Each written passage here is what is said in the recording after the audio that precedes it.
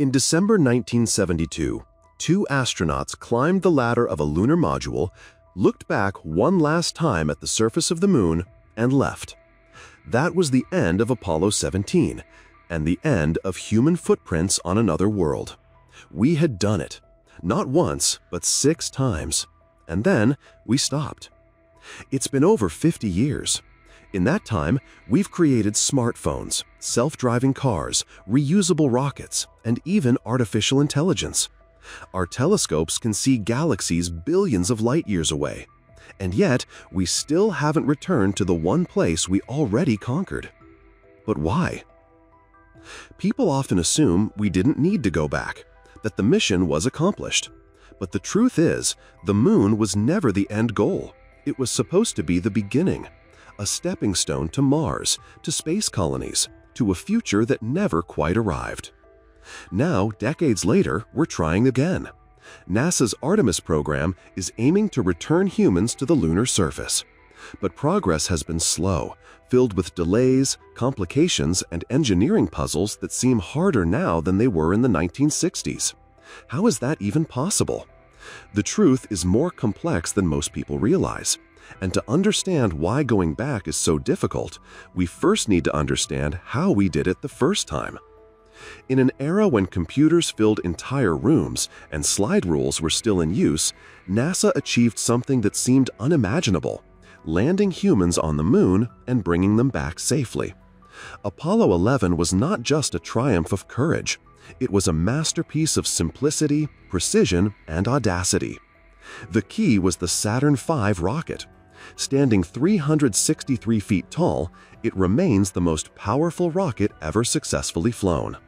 It had one job: to launch all the components of the mission, command module, service module, and lunar module, into space in a single shot. No space stations, no docking with external fuel tanks, no mid-mission refueling. Everything was pre-packaged, perfectly timed, and executed in one streamlined sequence. After launch, the spacecraft orbited Earth once, then fired its third stage to head for the moon. Upon arrival, the lunar module detached and descended with 2 astronauts aboard. Once their mission was complete, the ascent stage blasted off to rejoin the command module in lunar orbit. Then they flew home. It was all done in one go. No relay systems, no modular handovers, just one rocket, one mission, one flawless plan. And perhaps that's what's so hard to understand today: how something so massive, so distant, could be done with such clean simplicity.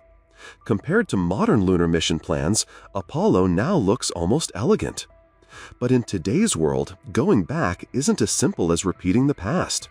Because this time, we're not just aiming to visit, we're aiming to stay. If Apollo was a direct flight, Artemis is more like a city commute with multiple transfers, and each one must happen flawlessly, hundreds of thousands of kilometers from Earth. Let's break it down. The Artemis 3 mission isn't just one rocket. It's a relay of vehicles, companies, and technologies. First, NASA's massive Space Launch System, SLS, carries the Orion crew capsule into orbit. Orion then performs a translunar injection burn to head toward the moon. But here's where it gets complicated. Orion can't land on the moon. Instead, it will dock with a waiting lander in lunar orbit, likely a modified SpaceX Starship. That Starship, however, will have been launched separately, much earlier. And even before that, it needs to be refueled in Earth orbit by multiple other starships functioning as tanker ships. Each tanker flight must launch, rendezvous, transfer fuel in microgravity, and return. All of these parts, Orion, Starship, fuel tankers, must align like clockwork. If any one link in the chain breaks, the mission stalls. Imagine calling an Uber, taking a train, then hopping a helicopter in space. It's a far cry from the self-contained Apollo missions, but there's a reason it's this complicated, and it's not just for show. Because this time, we're not just landing on the moon, we're building a pathway to stay there, and that changes everything. It's a question that comes up often. If Apollo worked, why not just copy it? The answer is simple. We don't just want to touch the moon and leave. This time, we want to build something that lasts, a sustainable presence, a stepping stone to Mars and beyond. In the 1960s, the goal was symbolic: land on the moon before the Soviets and come home safely. That mission required only a short stay and minimal equipment. But Artemis is different. It's designed for longer durations, greater mobility, and far more scientific exploration. That means bigger payloads, heavier equipment, and more supplies. You can't do all that with one rocket. Instead of a single launch, Artemis relies on a multi-phase architecture. Separate systems for launch, transit, landing, and even future surface habitats. Building infrastructure in space, such as a lunar orbiting station called Gateway, requires flexibility, modularity, and repeated missions. And that introduces complexity. Each added goal, staying longer, carrying more, preparing for Mars, multiplies the engineering and logistical challenges. Apollo was a sprint. Artemis is a marathon. So no, we can't just do Apollo again, because the moon isn't the finish line anymore. It's the starting point. In the 1960s, going to the moon wasn't just a scientific pursuit, it was a geopolitical weapon.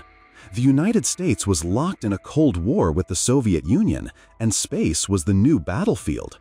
After the shock of Sputnik and Yuri Gagarin's historic flight, America was desperate to catch up. The Apollo program wasn't just about reaching the moon, it was about proving global dominance. And so, the money flowed. At its peak, NASA commanded nearly 4.5% of the entire federal budget. That's more than 20 times its share today. Thousands of contractors, hundreds of thousands of employees, and an entire national industry were mobilized. Timelines were aggressive, risks were tolerated, because failure wasn't just technical, it was political. Today, NASA's budget hovers around 0.5% of federal spending. That's not a lack of interest, it's a shift in priorities. With no Cold War pressure, no rival superpower racing us to the moon, urgency has faded. Political support comes and goes with elections. Long-term projects get delayed, defunded, or restructured with changing administrations. Even when the will exists, the money rarely matches. Back then, space was a battlefield. Now, it's a business case. And space missions today must compete with roads, healthcare, climate policy, and defense spending. In the age of Apollo, you could throw money at a problem until it went away.